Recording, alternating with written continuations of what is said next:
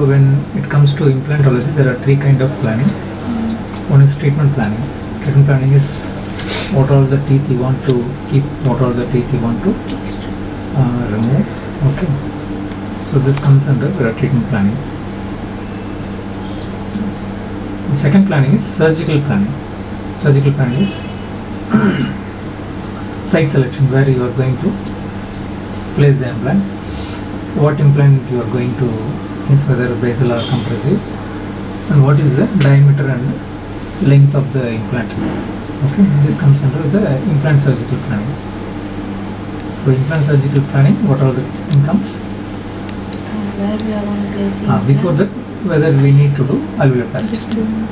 Okay, so whether alveoloplasty is needed or not, then where we are going to place the implant. Where we are site selection. Some sites may not be favorable. Okay, some sites can be good. The third thing is type of implants for this. Width and size of the implant. Okay, width and length of the implant. Diameter and D and L. Okay, D diameter, L length. So for this patient, we are going to remove upper 1, 2 to 4 incisors. If you see here, so first we will plan the upper jaw now. The 1, 2 is palatally placed, and 1 is labially placed. Okay. So there is some amount of proclination of the upper incisor also that we are going to correct. So the arch length will decrease when we are correcting it. So that means even though we are removing 4 teeth, only 3 implants can be placed. Placing 4 implants, no, it will lead to the implants close to each other and trouble later. So 3 implants is enough for this situation. Now we will plan for the 3 implants after removing the 4 incisors. Okay. So whenever you are planning, draw arch form for that arch for maxilla. So where you have to keep the line in the mid alveolus, from the CEJ to the apex mid alveolus. That is where you have to keep the yellow line. You will get a good idea about everything. Okay. So this they are going to knock out. Okay. First see this panoramic view. See the distance between the teeth, especially the two which are going to remove and the two which are going to keep. There is good amount of bone here. It is a good situation here. But if you see 4-3, it is very close to 4-4. There is no interdental bone, very less 0.5 mm bone. Okay, so these things you have to keep it in mind. Here you cannot go along the socket. You will be touching the next tooth. Okay. So 4 sides we have 1, 2, 1, 1, 2, 1, 2, 2. Out of this we have to select a 3 set. Okay. So if I select 1, 2, okay, any site there are 2 possibilities. One is you can place the implant straight like this. Another possibility is you can place the implant either distally or mesially. So there are 3 possible angulations in the mesodistal plane. Okay, now we will analyze the 1, 2. Through the apex we are analyzing it. So there is very little bone over the root, only the apex is covered with bone. Okay. Labial cortex, palatal cortex, this is the intramedullary bone, this is the nasal floor. Maxillary buttress. No, it's not maxillary buttress. So there are 4 kind of shape of anterior maxilla that you should read. Okay. So through the apex we should not go implant. Okay. If you go through the apex, it will be close to the labial bone. Okay. Buccolingually it is better if the implant is in center, right? So if you go like this, that means from the apex you are starting the drilling 3 mm below the apex. So this is the guideline. So this is the apex. From the apex 3 mm mark the drill, then do the drilling. Whether to select compressive or not, we will decide now. You can put compressive also. Okay. So if I am putting compressive, I am not measuring from the crest because you are going to submerge the implant a little bit. Okay, so I am not measuring from the crest of the bone. I am going 2 mm into the zone. So around 16 mm implant it is there. Okay, so it is better if you go till the nasal floor because the nasal floor is good in quality. You can see the number 1300. But if I am keeping short of the nasal floor, it is only 186, something like that. So it is better if you go till the nasal floor. 16.8 something it shows. Maybe 16 or 18 millimeter implant we can use. Okay, now this planning is based on axis straight away going through the on the apex. Now we will tilt it. Okay, if you tilt it, still the bone marrow is not very good, the cancellous.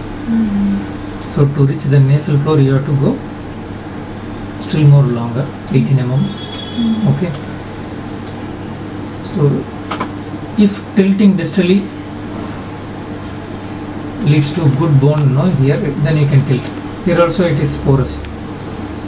To reach the nasal floor you have to select a longer length of implant. So better, if I am selecting 1, 2, I will go along the long axis. I won't tilt it. Now we will come to 1, 1.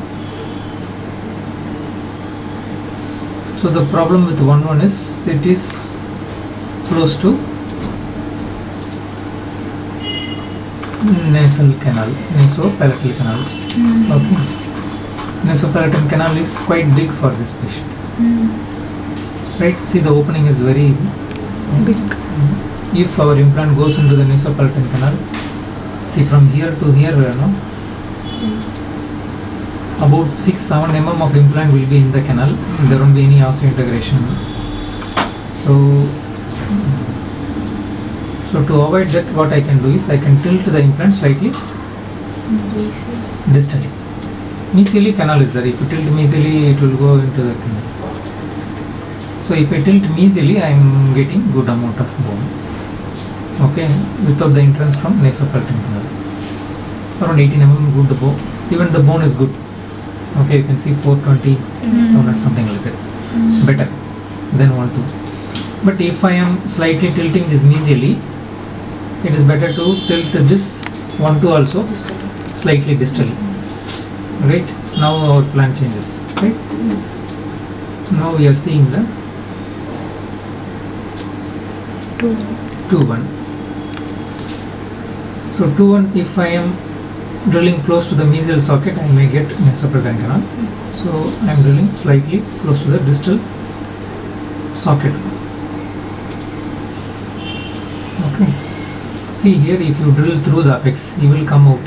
You will perforate. Okay.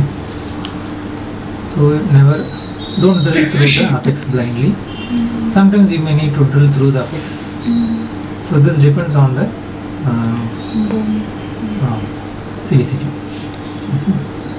So I am starting not from the crest, I am starting 2 mm from the crest because I am going to submerge the implant a little bit. So around 16 mm you can place.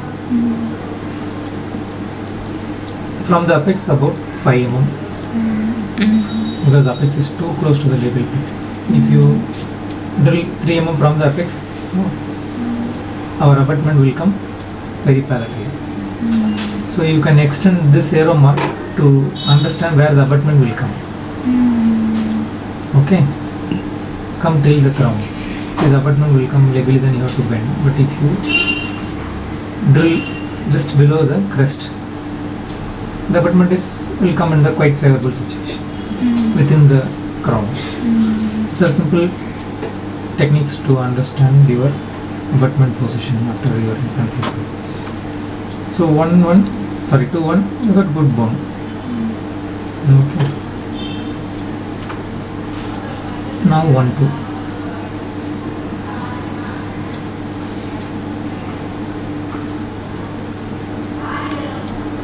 Sorry, 2, 2. Okay. Here also the apex is close but the entire buccolingual thickness is less. Okay, so around 20 mm it gets, right?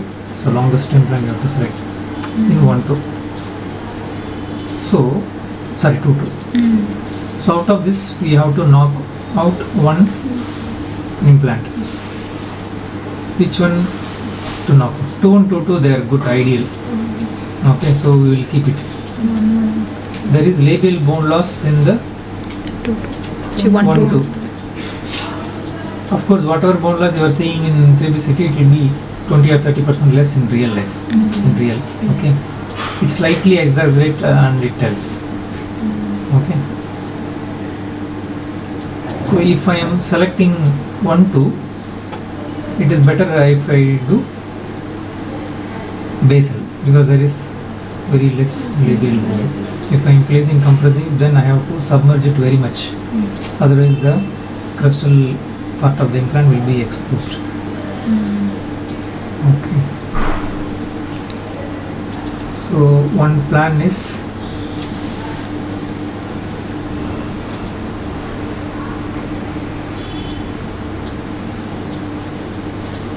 we can put a BCS basal in 1 2 and leave 1 1 without implant, or you can place one implant in 1 1 with a distal angulation. Okay, because the bone also good, in the intramedullary bone also good. In 1 1 we will place one implant, distal angulation. Okay, to avoid mesoly the canal, mesophyllary canal. In that situation, one incisor will come as a mild cantilever. Right? Yes. That is okay.